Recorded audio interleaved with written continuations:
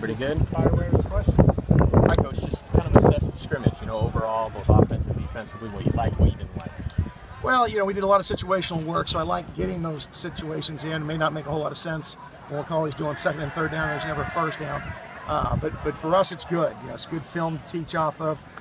It's good to see some guys make some plays. I thought Dylan Root did some good things out there. I thought Mice ran the ball hard. Joe cashed it. But what we've got to do a better job of is take care of the football. And again, it's always pluses and minuses. The defense did a nice job. We had a pick in the third down situation, and then we stripped the ball on a blitz. We can't do that offensively. We've got to take care of the ball better. So, all in all, there were some good plays back and forth, like you expect in a scrimmage. But we had a long way to go before we line up against USC. What specifically would you like to see your quarterbacks maybe do better, as they continue to progress? Again, the big word we talk about all the time is consistency. Consistently leading us, making good decisions, throwing the ball consistently, accurately, and just establishing themselves so they can be the consistent guy. And right now, there's not one clear guy that has separated himself totally, and so we're still going to have competition probably first 2 weeks of camp. Coach, do you see any frustration from any of the guys on offense that played a lot last year and things aren't going to be quite as smooth at this point as they were in the fall? I'm sure guys are frustrated when you don't have a chance to make plays. It's up to guys to step up when they have the opportunity to catch the football. We had some drops out there today. It'll be nice when we get Harper back and Josh back and Donovan Lewis back. We got a bunch of guys out right now. But that's football, and so it gives other guys an opportunity. Sometimes the timing is not what it's supposed to be, but we got a lot of time, and what it'll take is our quarterbacks working with our guys on their own between now and August. And so that development time is got to really push us, into the fall, so that when we hit, on August 1st, we're hitting it running. With this spring in general, and development time hasn't allowed for as much as it will over the summer, but in these couple weeks, where did you guys make the most improvement, or any players did they stick out? I think a lot of guys improved. I thought defensively as a unit, we're playing much better with that first group. I thought our secondary improved a ton. Offensively, I think our offensive line is starting to gel. We're early in camp. We were a little bit of popcorn. And the quarterback situation is still wide open. Guys look good at times, and not so good at other times, and consistency is what we're looking for. Coach, talk a little bit about the offensive line. You mentioned that they are starting to gel, and it seemed like there were a couple moments there where quarterbacks, they had more than ample time to get rid of the football.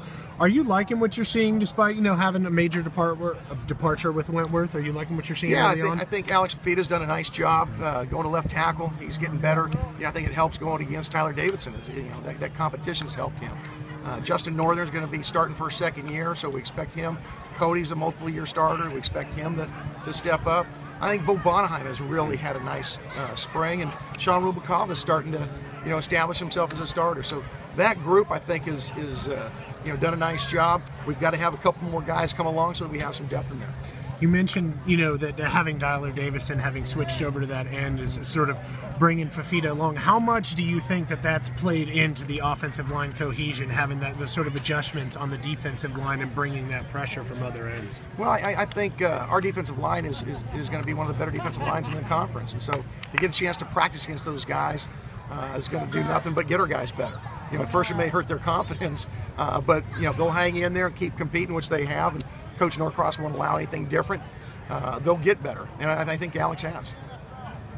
Is there a chance, Coach, that maybe we could see a little bit more of a conservative approach to start the year until you get the quarterbacks more in tune with things? No, we're going to run the offense. I think Coach Ram does a really good job. Our offense staff does a nice job of finding out who our playmakers are, and really it's just on the quarterbacks to get the ball to our playmakers. We don't put it all on them. It's get the ball to playmakers, read what the defense gives us.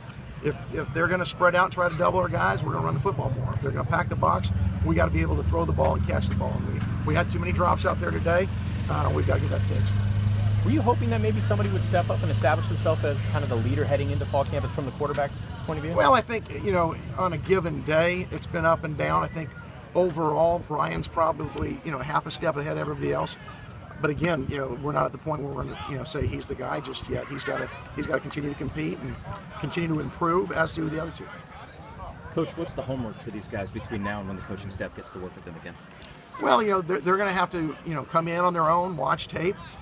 This summer's a little bit different. This summer, we can require guys to be here on campus for the first time. Before, it was totally voluntary. We can't be on the field with them, but we can be in the classroom with them for a couple hours going through film work. And all that time, all that prep time is going to, be critical for our guys so that they play fast, they play efficiently, they play without thinking, and we can get there. We're light years ahead of where we are today than when we were our first spring, even with Derek and all of our really talented players. It was really, really ugly that first spring game for those of you guys that were here. So I like where our guys know where we're at as far as the system, but we got to do a lot of work to get it polished. Any more questions?